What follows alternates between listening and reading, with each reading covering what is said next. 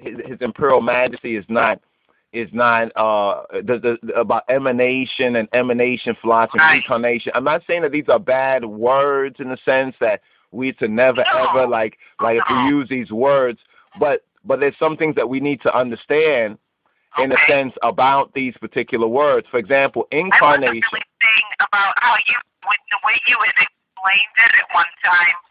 I understood it, but I was saying how people use the term, as far as describing certain things in ignorance, not overstanding, and I completely exactly. Well, but that's exactly what I'm saying is that we have to define the darkness. When we talk about darkness, because if we don't define that darkness, we're going to get caught up on, Gentile misunderstanding. We're going to be lost in translation. So sometimes what we do is we'll replace light for darkness, darkness for light, or we'll say this is right is wrong, wrong is right, just to kind of spite on a certain level the so-called proverbial white man.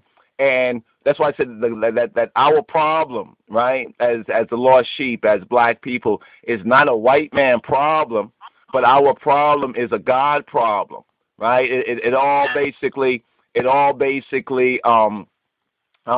starts in sense and ends with, whether we are going to get back to like how the situation. Mimi used to say something years ago when we first met. We would talk about situation, when we just was in a sense courting each other.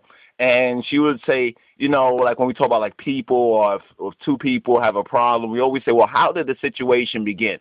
How did it begin? Because when you start to look at how it began, and on a certain level, though she was not being Bible or whatnot, and she was coming through great tribulation too, in her own life and everything like that, it was still something that was very grounded. Like even those of us who might still be unrepentant and lost, the Holy Spirit is still speaking in us, and there is still something valuable in us that Satan is trying to move as much of heaven and earth as they can, right? To stop us from coming to that overstanding, because once we come to that overstanding, we are free. Now, the whole process about incarnation, incarnation means simply, incarnation basically refers to that famous verse where it says, and the Word, right, became flesh, right? And the Word, now, of course, that is exclusive to, on a certain level, or at least we believe it's exclusive to Yeshua HaMoshiach, to Jesus Christos. But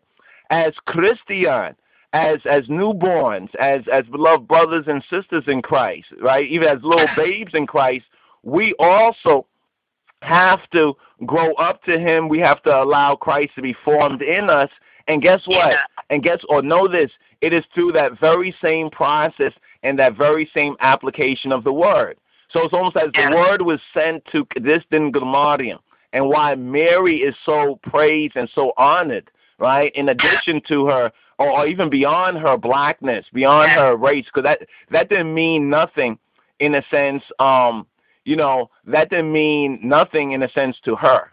You understand? Right. The fact that she was black and everything like that, because this is before white supremacy. This is before you have to, because they weren't thinking in terms of that, but we being in the West, we have to take that into consideration. We being in this, I mean, not just even the West, but we being in this, we being in this dispensation, in other words, we're fulfilling a particular dispensation. In other words, when we look back at Yeshua, right, from a so-called time-space continuum of history and time, that was like, say, roughly 2,000 years ago from our Ethiopic time calculation. But now for the past 400 years, we're in a particular dispensation that's impossible for us to understand it unless we go to His Word.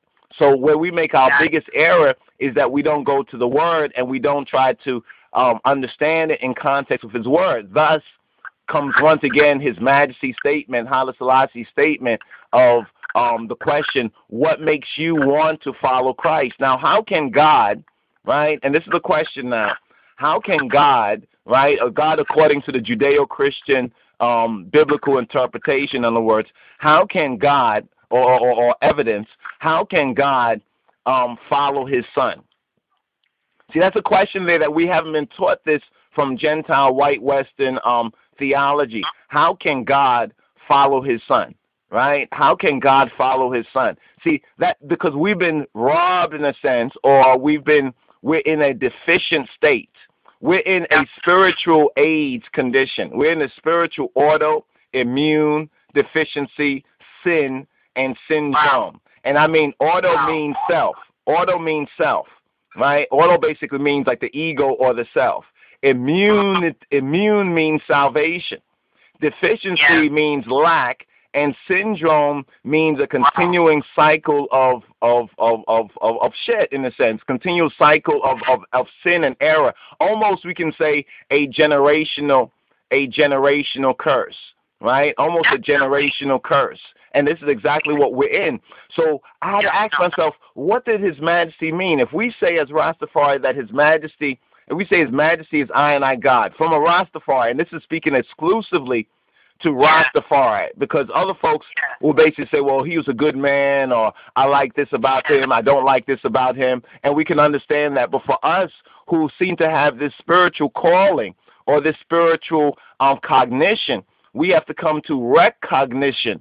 You understand? We have a cognition. We seem to have this inborn knowledge or this inborn calling, but we don't understand this calling. This is why it says education is the key. And we're not talking about just material, worldly education, political education, but the first and foremost key for us as Rastafari is our spiritual education.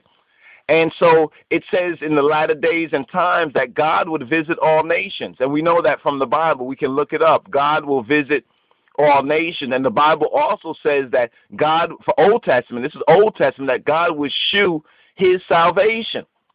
Yeah. Now, I don't know how folks want to interpret that, because some folks want to say, oh, well, that means this and that and the next thing. Let me find the verse why I speak to the eye, right? That says that God will, I think it says shew, right, his salvation.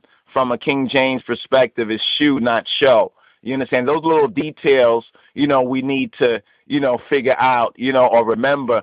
And let me see what verse comes up, because I remember reading that, and then it became gradually. In other words, I'm giving you what probably took me maybe some weeks or months.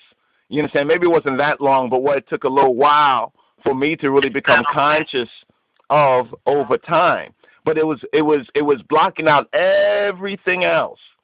It was blocking out, just like we would say, Rastafari, Selassie, and like Selassie alone, right? Therefore, in our study, we have to block out everything else other than the teaching of His Majesty, right? Then the gospel of His Majesty and His word, right? And this is why I published the gospel of the Gohim book, the gospel of Haile Selassie book, right? And I chose to include in it only those relevant speeches or teaching of His Majesty. Yes, I saw that. Right, so we can have that as a reference point, because even today, right now, I'm talking to you and I have it in my hand. I have it in my hand because sometimes in this world, in this life, we become a little rusty on the exact word or the exact word sound. And what we'll do is kind of like fake the funk sometimes, and we will improvise the saying, and then we'll say, oh, well, that's the same thing. But if we honor His Majesty, we should at least go to what the translation or the most accurate translation, has said. So the first speech was when His Majesty said the religion speech. I must admit that the religion speech of His Majesty, where he spoke on religion, where he says, however wise or however mighty a person may be, that means in whatever the person may glory in, right, or get puffed up in, he is like a ship, he or she, he generically, he is like a ship or she is like a ship without a rudder if he is without God. A rudderless ship is at the mercy of the waves and the wind. That means these situations that we go through, right, that blow us in this direction and that, drifts wherever they take it, and if there arises a whirlwind, that means a real situation, right? It is smashed against the rocks, and it becomes as if it has never existed. It is our firm belief that a soul, notice imagine not saying a person, he's not saying Ethiopian people, he's not saying European people, he's not saying black people, white people, Rastafari people, non-Rasta. He's saying a soul, a soul that is without Christ. So, see, a lot of people think they need Christ as far as, on their bumper sticker, or they might think they need Christ with a cross around their neck, or they need Christ, a black Jesus up on their wall. But what we need Christ, right, if we can understand Christ, is in our soul, is bound to meet with no better fate. And I kept going. I kept going over this, but then I came to a point where I had to turn to the Bible, because His Majesty said, for my part, I glory in the Bible. So when we glory in anything other than the Bible in a true and a living way, that means that when I'm in a situation, I've learned to what word of God, what word in the Scripture, what testimony of Christ, what testimony of His Majesty helps me build a bulwark, right, a support, a strength against this situation that I'm going through. What word? And many times we're in a deficit or a deficiency. And we're in a deficiency of His word, we're in a deficiency of His salvation, and we're on autopilot, we're on ego pilot, you understand? And we're going to go through the same old situation, the same old shit over and over again. And I'm sure that whatever this thing is called, AIDS or whatever like that, I know this from studying science, that AIDS is a lack of your immune system. So the word of God becomes as according to our belief, our faith, our admittance, it becomes our immune system. So this is why some of us sometimes, and many others, every old little shit of Babylon can throw us off our horse, can knock us down. We can get beat up. We will blame everybody, but what we won't recognize, it's our own lack of faithfulness. That's what it says, many are called, few are chosen. I always thought, John, why you only choose a few? That's what the pastors and the preachers teach. But what the word teaches is that few are chosen because a few choose His way, God's way, Christ's way, what the Bible is showing of the way, the truth, and the life, and they always make excuses. Well, we can't do it nowadays because this is the political situation or such and such. Here's the two verses right here. It is Psalm 50 and 23, right? He says, this is the salvation, says, God will shew His salvation. Okay, well, these are two good scriptures right here. Let me just go through it. But it's not the scripture I was looking for, but it says, whoso offereth praise, which is Isis, right, glorifieth me, and to him that ordereth his conversation aright. Now, that's a key right there. We got to order. It's not that Jah is going to come down from Holy Mount Zion or from the Oranos or the Orion or the heavenly constellation. He says that we here on earth, right, we must order our conversation. Conversation doesn't mean our talking. It means our walk, our as we would say in Rastafari, our liberty, a right. A right means not what's pleasing in our own eyesight, but for Rastafari, chiefly what is pleasing to His Majesty. So if Christ is not in it, if the Bible is not in it, in a new and living way, then we're just lying to ourselves. Because He says, will I shew the salvation of God? Now, salvation is a key word, because we know that salvation is Yeshua. So another way of reading this is that I will shew the Yeshua of God.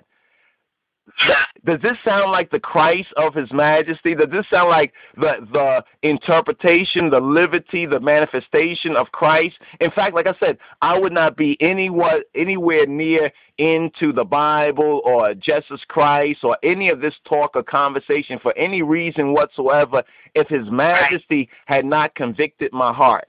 You understand? Because I was going to give up on His Majesty for nothing. I gave it up, for nothing. But then I recognized that I was called, but I wasn't choosing His way. I was still choosing to look at it in my way and not in His way. So this is where all these bumps along the road, you understand, all these, what we call as Rastafari, New Jerusalem School of Hard Knocks.